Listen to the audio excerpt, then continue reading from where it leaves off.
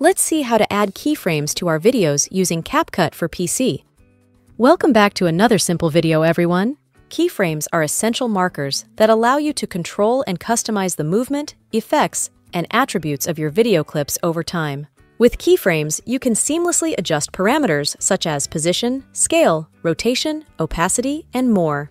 So I have a video here which I've downloaded from pexels.com, and I'll leave this video link in the description down below. It's really easy to add keyframes to your videos. We can use keyframes if we want to zoom in or out a video, for example. So let's say I want the zoom in animation to start at the 2 seconds of this video. I'm going to put my playhead at the 2-second mark, and you have the position and size section at the right side of your screen. We can add the keyframe by tapping on this little diamond icon next to the scale button. I'm also going to add a keyframe for the X and Y position of my video. That is going to add the keyframe at the 2-second mark, and the scale of our video will be 100% at that particular keyframe, or whatever we set it to be. We can then move the playhead a little bit to the right, and then increase the scale value until you achieve your desired zoom effect. And I can also move the video left or right, because I've added the keyframe for the position previously.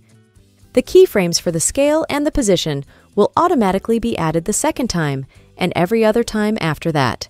You just have to add the first keyframe by clicking on the little diamond icon, and every other keyframe will be added automatically to your video by changing the values and moving the playhead. And that's how we can add keyframes. You can also add keyframes for the rotation of your video. You can add these for the opacity of your video, and many more things. If you found this video helpful, make sure to leave a like on it, and I will see you soon.